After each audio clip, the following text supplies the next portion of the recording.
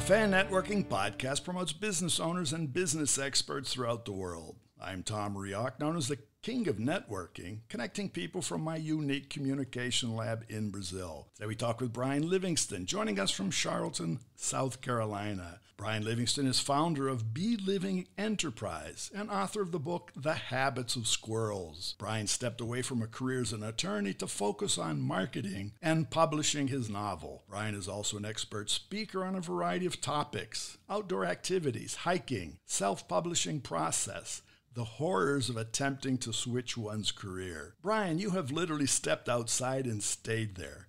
What are the benefits and drawbacks of spending time outdoors, of taking long hikes? Yeah, so right off the bat, it's a great way to sort of get some perspective. You know, we all spend a lot of time in our workspace and our home space, and that starts to sort of feel like our entire world. And then when you go outdoors and spend a lot of time there, you are literally sort of changing your perspective, your visual perspective, and just realizing there's more to the world. And then, you know, on another level, it's a great way to sort of wipe the slate clean. We're all sort of constantly accruing habits and routines, some of them good and necessary, some of them bad and unnecessary. Mm-hmm. And you go out and you spend a long time, you know, just in a tent or, you know, just doing something different. When you come back to the world, all your old routines are sort of broken, and it gives you a chance, you know, after some reflection, to sort of rebuild your routines, ideally in a more useful way, mm-hmm. and, you know, more attuned to you being happiness.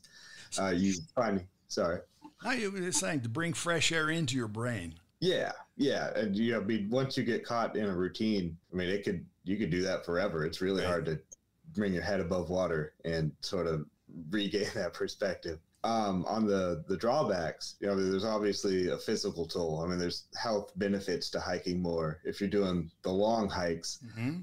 It's probably a wash because you start really doing a lot of damage. Yeah, because people tend to overdo, right? Yeah, and I mean, it's tough to carry a pack up and down the mountains, especially down the mountains. It really starts to wear on the knees and the ankles, so it sort of shortens their shelf life.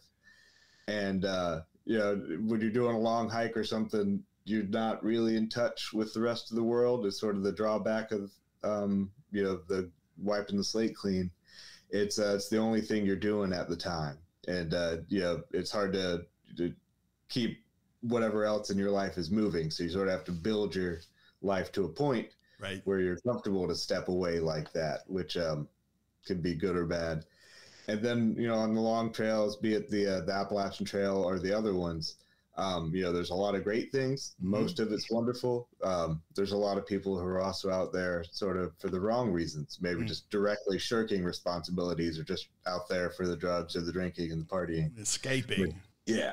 So, yeah, that's very enticing to be out there with them. And that could be a lot of fun for a little while, but that's, you know, you're sort of out there to break habits, and then you're out there falling into a bad one. I see. So, anyway, if I understand what you just said, to the point, and I agree with you, we've been closed within four walls for a long time. And part of that is to not necessarily pushing the walls back, but opening the door and getting out once in a while now. And what I feel, you know, once you do get out now, that is invigorating. We've sort of gotten out of understanding what the fresh air was about, sunshine and trees and squirrels, as you're mentioning. You know, how often does anybody think of a squirrel? Not often enough. And that's some of my favorite memories from through hiking the Appalachian Trail, is just sort of the small interactions with animals, mm-hmm. be it squirrels or deer. And then, you know, obviously you see a bear or a moose, it's a little more exciting. But just sort of watching the little animals go about their day and trying to figure out what they're about.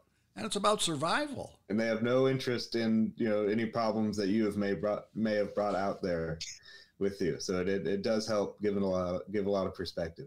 Well, The Habits of Squirrels, it's a novel, right? Yes.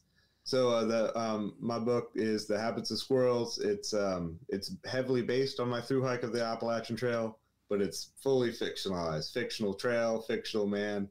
The Habits of Squirrels follows a retired mailman, mm-hmm. who's using a through hike of a long trail to do pretty much what we've talked about. Sort of, he's been in a routine for the most of his adult life, and it's for better or worse. And he's just using that through hike to sort of wipe the slate clean.